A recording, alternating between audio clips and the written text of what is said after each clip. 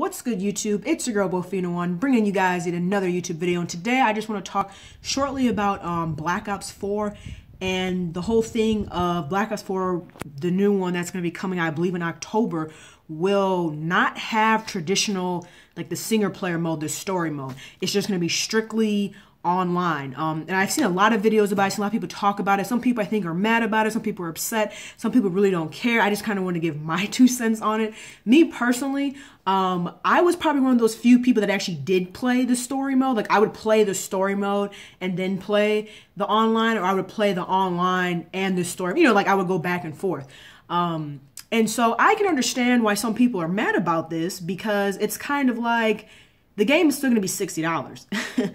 And it's kind of almost like you're losing something that has been a part of the game since it's basically came out, which is the campaign. Although a lot of people don't play the campaign once you know the multiplayer and everything, because people typically want to play with other people, they want to play online, but that's still something that a lot of people have, I would say, gotten used to, have, you know, because even like in the reviews, like IGN and GameSpot and all those like review websites, they would always say, you know, if the campaign's good, if the campaign's bad. Although they would, you know, focus more on the multiplayer, still there was the aspect of you kind of figuring out, hey, is the story good? And so I think the reason why a lot of people are probably a little upset or a little bit mad about this is because, like I said, this is something that has been a part of the game for quite some time. And so the game is probably still going to be $59.99, basically $60, but you're losing a component of it that has always been a part of it, but you're keeping the price at the same. So they're going to have to try to figure out something to kind of supplement that.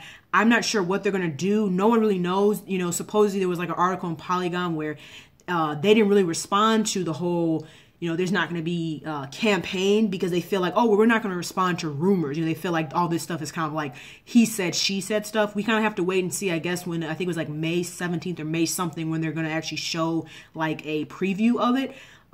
Me personally, I wouldn't be hurt either way, you know, because like I played the campaign, but I was not like super crazy about it. But I do think they probably should supplement something for it, so those that really did like the campaign won't feel as if they're being cheated out of their money.